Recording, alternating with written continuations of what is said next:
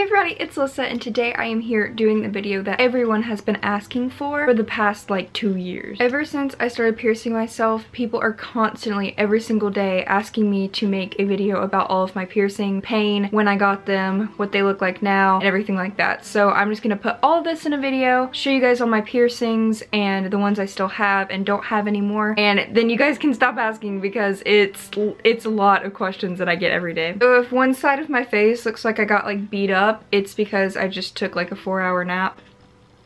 I composed a timeline and I'm going to tell you guys every single piercing that I've ever gotten. It's not many. I believe altogether the most I've had is 14. I could be wrong, but so to get started, the first piercing I ever had was my first holes on my ears. Obviously they're stretched now, but I got my first holes pierced when I was like 5 years old. I was really young. I don't remember the pain. It's probably felt like every other ear piercing, which is like a 2 out of 10 pain scale, and I just remember wanting to get my ears pierced, and so I got them done when I was around 5 years old. Then I went to Claire's and I got my second holes pierced, and I got those pierced when I was 10 years old. All lobe piercings pretty much feel the same, so again, it's like a 2 out of 10. I did go to Claire's for the first and second ones, and I believe the third ones as well, which brings me to my third holes. I was 12 when I got my third ones done at Claire's, and it was for my 12th birthday. I remember exactly because the main focus of my 12th birthday was getting a third ear piercing. But then I took the third holes out. I actually took all of my earrings out, and I re-pierced my third holes when I was 16. So the third holes did close up because it wasn't that long ago, from when I was 12 to 16, I guess. They just closed up. And then I don't have them anymore, but I had my fourth and fifth. I still have my fourth. So I re-pierced my fourth when I was 18, but when I originally had my fourth and fifth holes, I was 16. But again, I took them out and they closed up, so I re-pierced them. I have a whole video, which I'm gonna put all of my piercing videos like in a playlist, so you guys can click them if you want to. But I have a video that I made when I re-pierced like some of my third and fourth holes. They just close up a lot, so I have a lot of scar tissue in there. But right now I just have my first, second, third, and fourth. So those are the basic piercings. So most of you guys know from my ear stretching journey, I started stretching my ears when I was 16. I am now 19. So it's been 3 years since I've stretched my ears. I'm at a 00. So it took about a year to stretch. I would say it should have taken longer, but I rushed some of the stretches. So I started stretching when I was 16, and then that stopped at 17. Those are what my ears look like. They're 00, healthy, healed, doing good. So when I was 16 was kind of when I went through like my rebel phase, you know,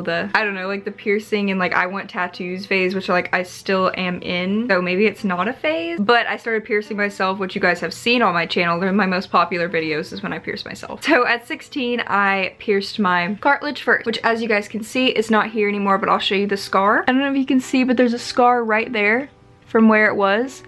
And it's gross, and then the back is like that bump. I don't know if you guys can see.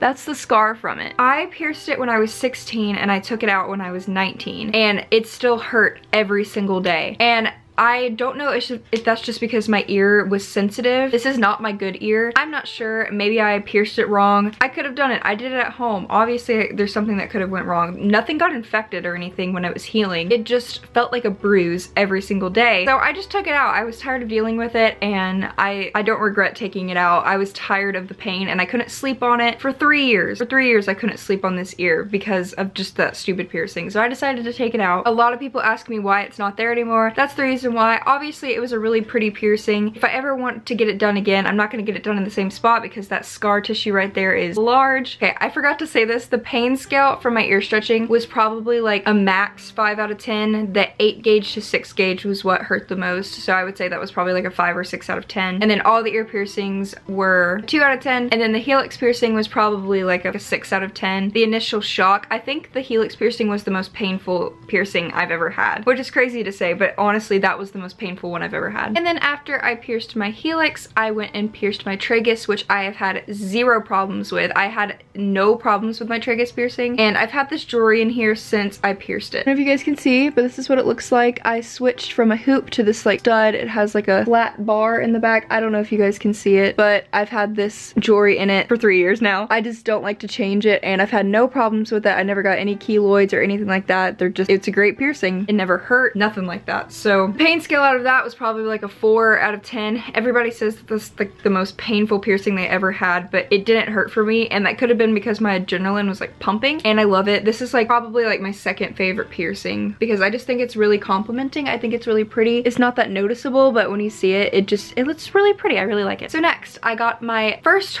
nose pierced when I was 17. I was about to turn 18 because my mom had a rule that I couldn't get it pierced till I was 18. Since I was so close to being 18, she just finally let me get it. So this is my first right here, and it's a hoop right now. I've had it pierced for 2 years now, almost 2 years, so it's completely healed. Yeah, I just have a black hoop in it. The hoop doesn't really fit that well. But yeah, this is like my top piercing because I just love the way it looks. I just think it complements my face good. The pain scale out of this was probably like a 3 out of 10. It just felt like pulling a nose hair. That's literally the only feeling that I could tell you. And I did have my original jewelry in for like over a year because I couldn't get the screw out. That was the worst. I just sat in my room like crying while trying to screw the jewelry out of my nose. It took a while, but I eventually changed it, and now I have like tons of nose rings, I really like, except this one doesn't fit. And I get most of my nose jewelry from bodycandy.com because it's really cheap. I'm just gonna put the links down below for all the websites I buy my jewelry. And then when I was 18, I pierced my belly button. That video is also on this channel. I'm not gonna show you because there's like a keloid on it. I don't know if keloids get on belly button piercings. It's not infected or anything, like there's nothing infection wise, but there's like a bump on there and it feels like what a keloid feels like. It's kind of gross. It's just like a bump on the piercing. There's no like crustiness or anything because I clean it, but my belly button piercing didn't really hurt. It was like a maybe 5 out of 10, about the same as stretching your ears. When I pierced it, it was kind of more like a shock feeling more than a painful piercing because I like stabbed something through my stomach, which when I think about it now, it makes me queasy and I would never do it again.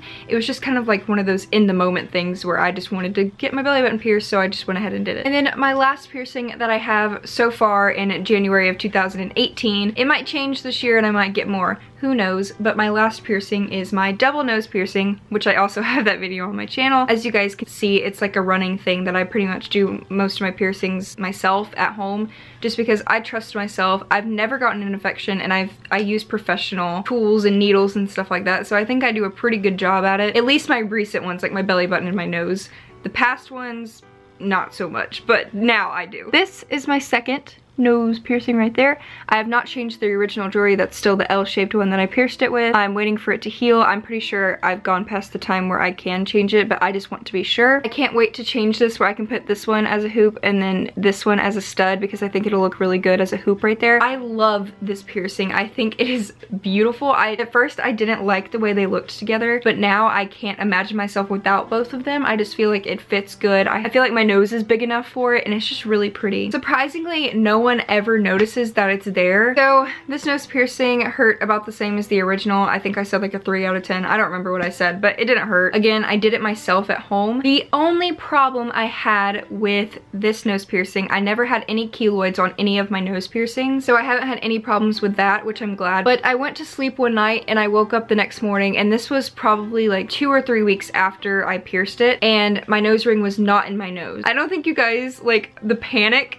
that was going through my mind. I was looking for the nose jewelry, I was panicking, I was like trying to shove it back in my nose because it already started to heal over. There was already a scab on the hole, which I just had to like pick it off. I know this is kind of gross, sorry, but I had to like pick off the scab, and then it took me a little while to get the jewelry back in. It did go all the way through. Having a hard time getting back through, but since then it hasn't come out of my nose. I wake up every morning and touch my nose to make sure it's still there. I always check all of my piercings in the morning when I wake up because I just have a fear that they're gonna be gone, which that morning it was, so I freaked out. And luckily I got it back in and I didn't have to re-pierce it because the thought of re-piercing my nose again kind of made me a little queasy. Obviously there's a lot of other piercings that I would like to get, but I love the way different piercings look, but those are the type of piercings that I would not do at home because they're in such tricky parts of your ear. Like right there, I would not have the balls to stick a needle through that. So yeah, I guess that's pretty much it. That was all of my piercings, the pain, my experience, I guess. Most of my experience was at home. So if you guys want to see the video of like my full experience, then you can just go watch the videos if you haven't already. So I said this before, but I'm going to be uploading videos every Monday and Friday. So stay tuned for another video this Friday, and it's probably probably going to be a hair dye video. I'm going to try to dye my hair a different color, not too dramatic from what is fading right now. It's barely even purple anymore, as you guys can tell, but I'm changing my hair color, so get ready for that. And I have a lot of fun videos coming for you guys. If you guys would like to see a certain video, then just comment down below. Anything that you guys would like to see, I'm up for anything unique and new. As you guys know, I'm not really one type of genre on my channel. I kind of just do what I love. So yeah, I hope you guys enjoyed this video, and I will see you guys on Friday.